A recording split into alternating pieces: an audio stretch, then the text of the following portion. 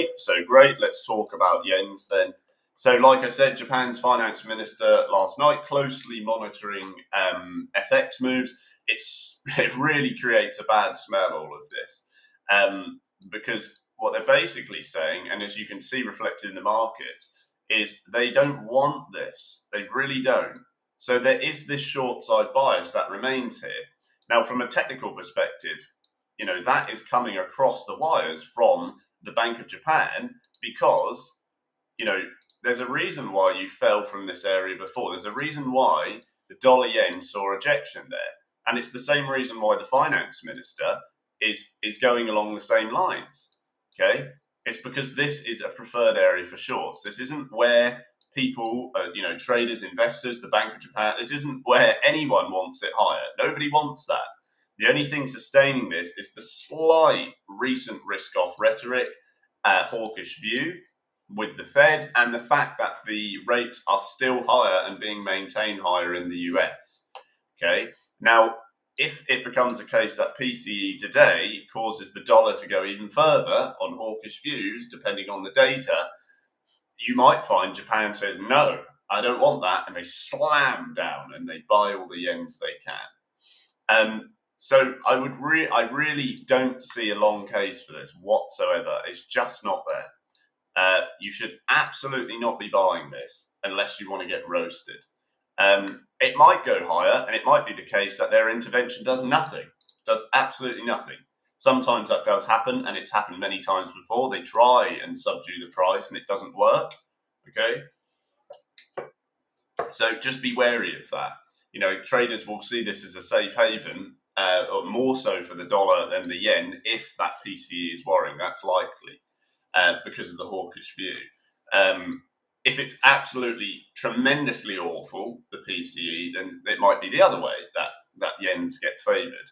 But nonetheless, you are at a key level of resistance. You're simply so high up that the value, should you hit long or short, is absolutely with the short side, because you're 100% of the previous high, and the previous high was the most value at this current point within the last.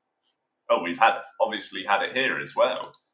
Okay, so you've seen it fall there already. So you know that's unattractive for long side investors. You know that's unattractive for long side investors, and you're here again at the same place where it has previously been twice unattractive for long side investors. This is the utmost prime example of key price action rules. Okay, because you've got 1, 2. So something's happening here. Something is happening here that is causing the price to fall. That's what you've got to get. So when you get there, why would you buy it? Just why? Yes, it could go higher. It could. But on probability, what is more likely? Where is the better deal? Is it short or is it long? Well, obviously, it's to the short side. Now, given you've got a bit of a hairy situation, you could make it light. And you have hit the area 3 times. You might say, some might say that there's potential because you keep hitting that area, you could go higher. Yeah, totally. So perhaps drop your risk. But this is absolutely not the time to buy because it's just too high up. And the value is there for short. Look how far off that your local 20 and 40 MA you are. Look how far off your 100 you are. Okay, you're flying away from it. Absolutely flying away from it. So if it becomes a case that you do have intervention, and Japan's finance minister Suzuki is closely monitoring this going high because they don't want a weaker yen. They're sick of it. The yen is, you know, breaking point weak. They don't want it any weaker. No, thank you. Okay. So if it comes higher, you may find their stance continues to change. They already put rates up slightly. It did nothing because they're still 0% and they're quite accommodative to business because it's still 0%, still very low. Yes, it's not minus 0.1, but it is 0. It's not exactly a high rate. So the effect has done nothing because your rates in the US are staying supposedly until June at their rate, which is high. Okay, so 3 more months or so, and that's what traders are pricing in. Now it's going sideways this week, because there's a confusion of whether Japan is going to do anything to subdue it or not, and whether that hawkish, recent hawkish tone or the continued higher rates are going to keep the price supported to the upside. Okay, but nonetheless, it's a short. I absolutely don't want to buy yens. There's no way. I am still short on the Swiss franc yen. I am holding short on the Swiss franc yen. If I had to short any of these, it would be the Swiss franc yen, because this is where you're finding the biggest deviation. It's where you've had the biggest swing to the upside. But that is weak. That push up is weak. You've got the S&P easing. You've got these comments from the finance minister.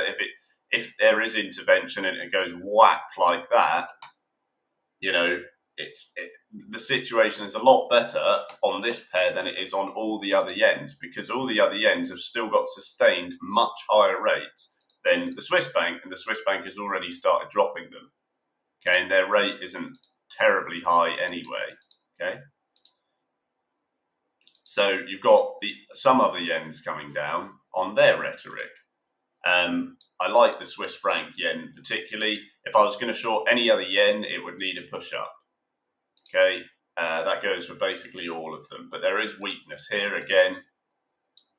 So across the board, my bias generally for yens is short, especially with the finance minister saying these kind of things. It gives even more weight to that short side bias, and it would be absolutely brilliant if,